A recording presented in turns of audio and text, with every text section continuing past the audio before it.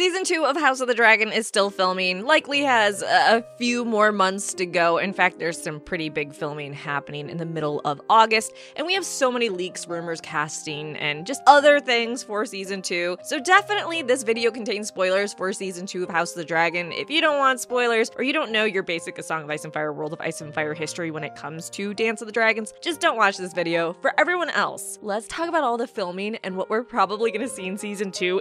There's so much that's gonna be in Season 2. I'm just losing my mind thinking about it. But again, spoilers.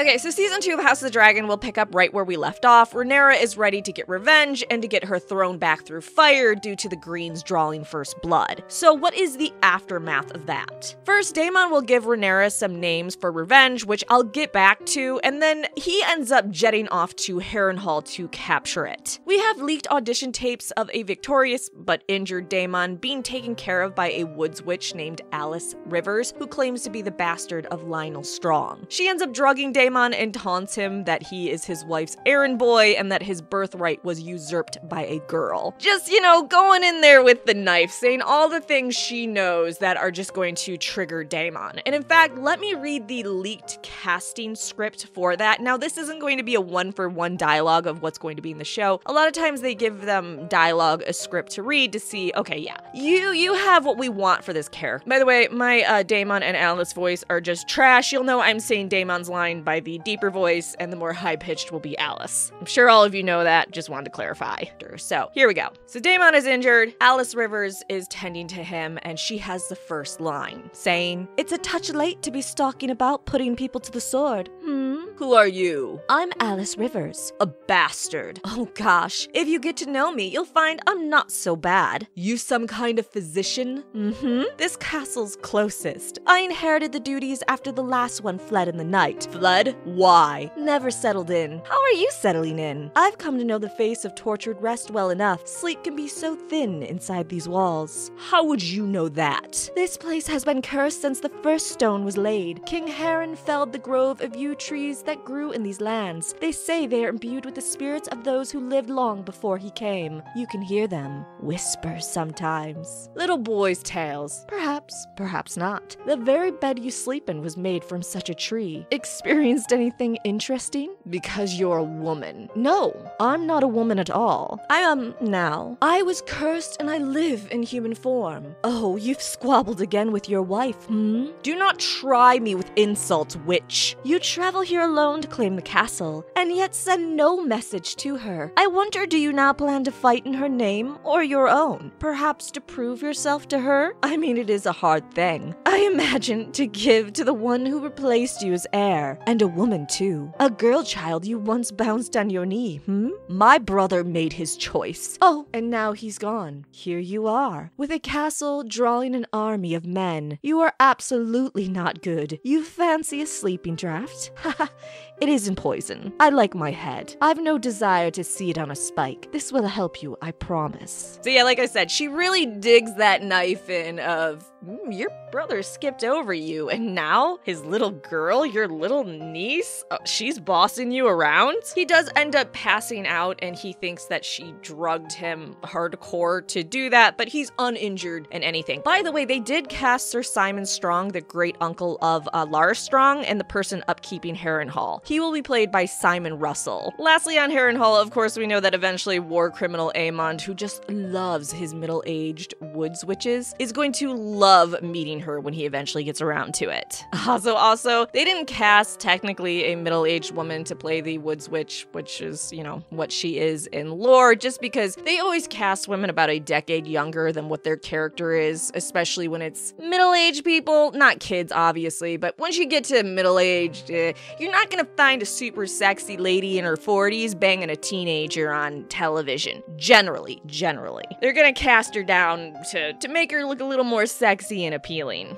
And that's what they did here. But let's go back to right before Daemon heads to Harrenhal. So before Daemon takes off to do what we know Daemon does in Harrenhal, he goes to Rhaenyra and says, hey, I know a guy who can help you get a little bit of tit for tat with the old killing your son thing, which leads to blood and cheese. And if you're a little rusty on your blood and cheese lore, blood and cheese just refers to two individuals, Blood and ex-Goldcloak, who became a butcher after he beat a whore to death while raging drunk. Jesus, George. And Cheese, who is a rat catcher aware of the tunnels throughout the Red Keep. They are hired by Daemon through the White Worm to kill one of Aegon II's kids. You know, an eye for an eye, just normal, psychologically healthy Targaryen things, I guess. This leads to them sneaking in, rounding up Helaena and her kids, and making her choose which one dies. Of course, she ends up picking the youngest Maelor, who we were supposed to meet next season, but they didn't cast the kid so far. There's been no leaks for it, so I'm assuming they're just gonna have the twins, Jaehaerys and Jaehaera, and she's gonna end up picking Jaehaera instead of the youngest, because of course she doesn't want Aegon II's heir to die. Part of Aegon II's claim to the throne is that direct male lineage, so if Jaehaerys dies, okay, the next person is Aemond. Which still isn't bad, but it's better for Aegon II to have that direct line. So when she ends up picking not Aegon II's heir, either it's gonna be Jaehaera or Maelor if they did actually cast him and they've kept it a secret. Blood and Cheese end up telling the kid that she picked, see, your mommy wants you dead. And instead, they end up killing the eldest boy, Aegon II's heir, Jaehaerys. After this, Helaena just goes absolutely insane and refuses to be around her children, and she just can't even take care of herself. And since Helaena started out so stable in the first place, everything just goes downhill so quickly. This is a turning point for Aegon II as well. Before, he was a drunk, and yeah, he had particular tastes, but after the death of his heir, he becomes violent, an angry drunk, and just out of control. So I'm really looking forward to seeing the actor play Aegon II's descent into just all-consuming rage, and everything is in, my half-sister is going to die. Now, while we aren't getting Aegon II's and Helena's youngest child, Maelor, most likely in the show, we have had leaks for casting of the missing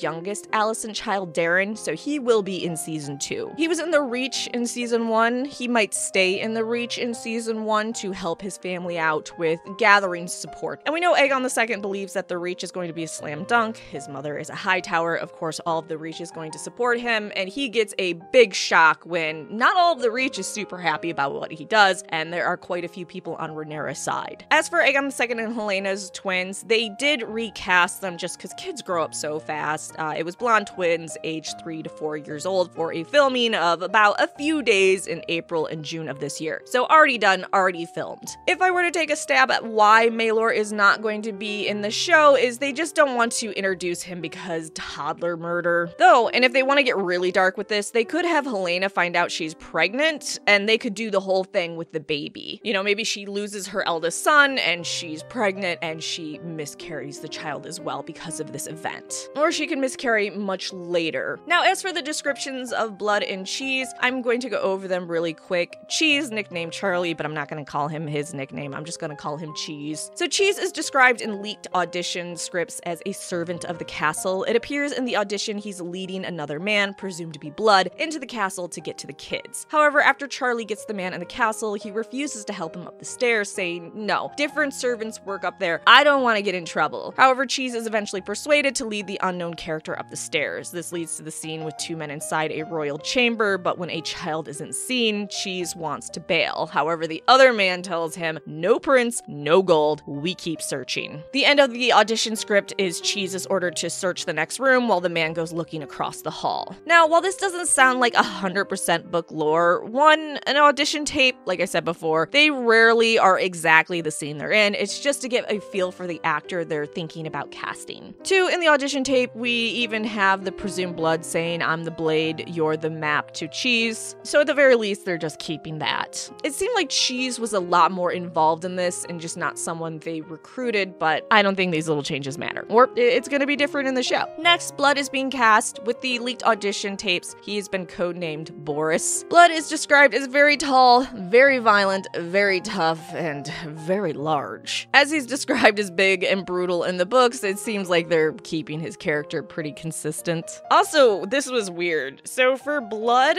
with the audition, they wanted someone with comedic chops, because I guess killing kids is hilarious. For Blood, they cast Sam C. Wilson. He's a 6'5" individual noodles, so I'm pretty sure he's gonna have the presence necessary for blood. Now, after this whole tragic, in quotes, event takes place, you know, where Aegon II is educated in grief. After this tragic event, there is a funeral procession in King's Landing. The funeral photos and progression is just beautiful. I loved all the leaks. I talked previously in multiple videos, I think in shorts now too, how Aegon II's new gold sigil and also the Faith of the Seven very clearly present at the funeral is amazing. Aegon II wanting a gold dragon to match the most beautiful dragon to ever exist, Sunfire, makes sense. Some of the backgrounds for his sigil look a dark green and not black like it's said to be in book lore. It would make sense if it was dark green to show his alliance, his ties to House Hightower, who their sigil field is green. Now, as for seeing the Faith of the Seven sigils on horses and them being very present in this funeral procession, that's to be understood. The Hightowers are in bed with the Faith, which during the House of the Dragon is still based in Old Town, where the Hightowers call home. So it makes sense Alicent pulls them closer to her side and to the side of her son. Most of the Seven Kingdoms follow the Faith of the Seven due to the Andals' invasion of Westeros and them spreading their religion. The Faith of the Seven is so tied to the Seven Kingdoms at this point that even when Aegon I invaded, he made sure to wed himself to the Faith. I mean, this guy was already crowned by his sister wives, and he allowed the Faith to crown him again and anoint him because he understood religion is a tool. And most Valyrians understood that. That's why they had a ton of gods on the freehold, to the point where some people left because they're like, hey, we need to worship just one god. You guys are kind of crazy with your blasphemy over here. Now, I don't think Alicent necessarily is using the Faith as a tool exclusively. Alicent is a very pious woman. We saw her bring down all of the naughty artwork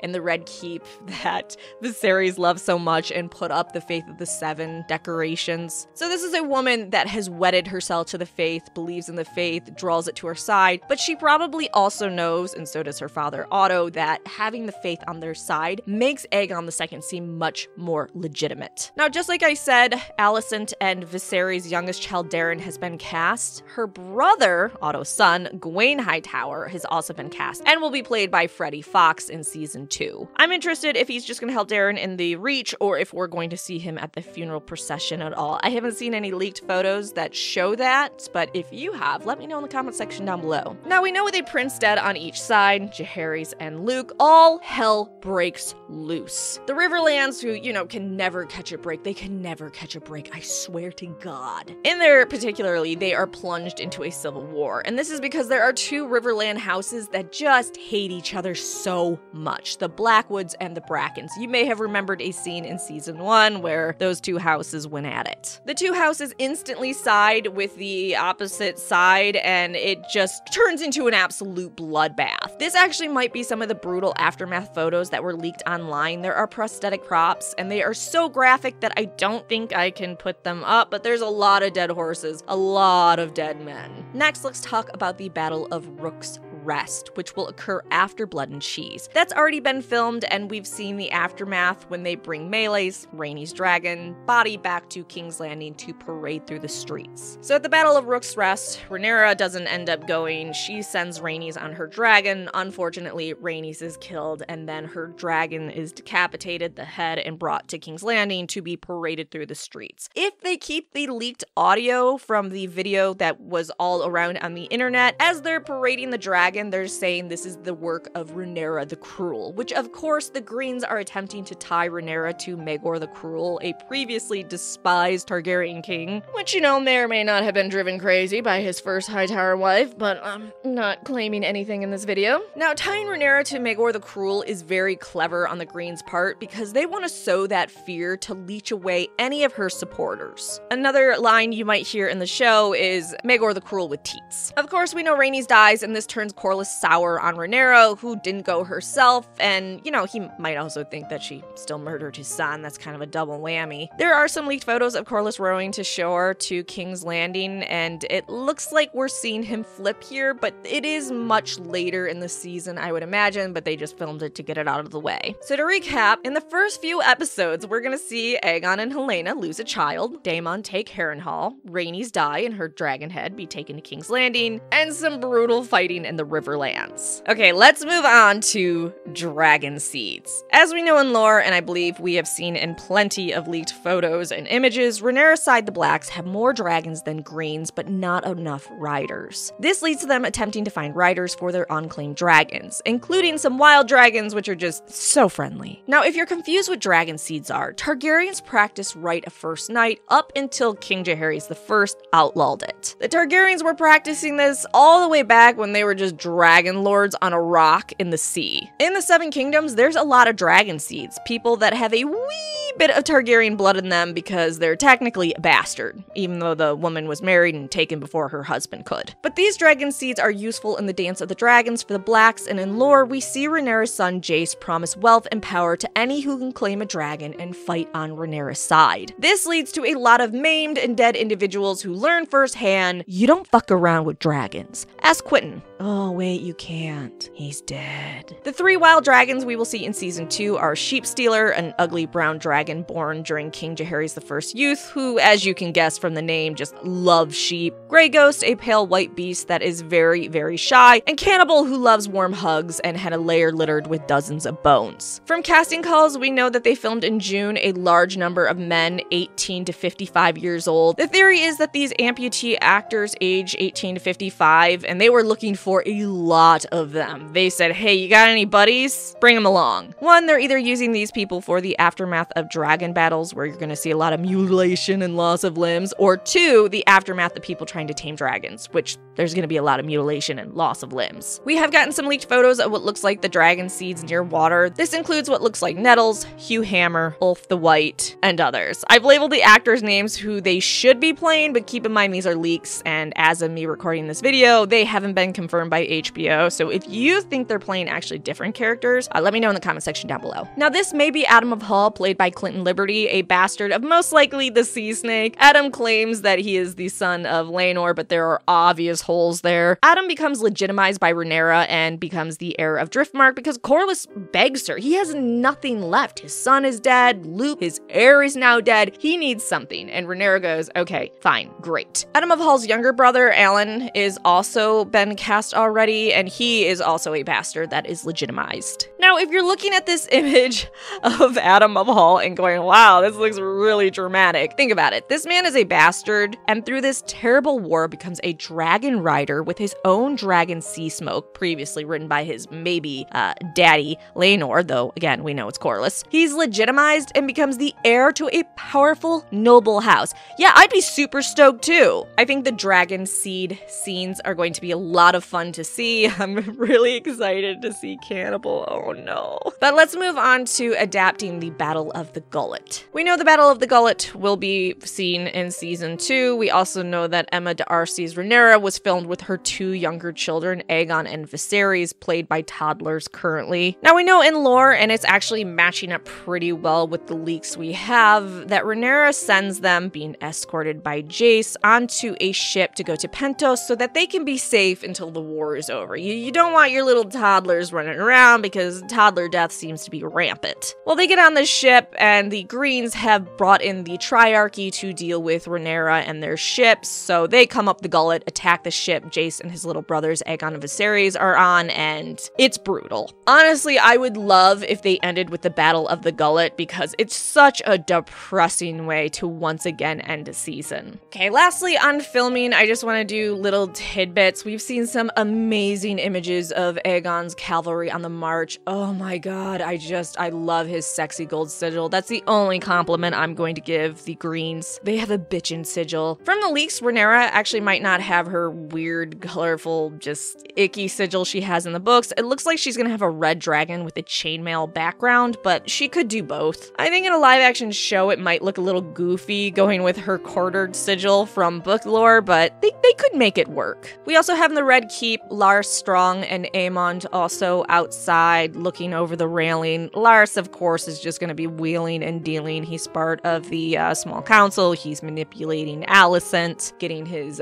foot fetish taken care of. Aemon from these leaks is executing prisoners, probably those that hold on to Rhaenyra as the rightful queen of the Seven Kingdoms. Okay, so that is what I wanted to talk about for filming so far. They are going to keep going for a few more months, so I'm excited to see what is leaked. A lot of it's going to be inside a studio, so it might be kind of just a little bit here or there. But you know, like, subscribe, and let me know what you're looking forward to in season 2 of House of the Dragon. For me, it's Aemon tapping a middle-aged woods witch. I just want to see him get all up in there. You go, Aemon. Older women, they can be a lot of fun.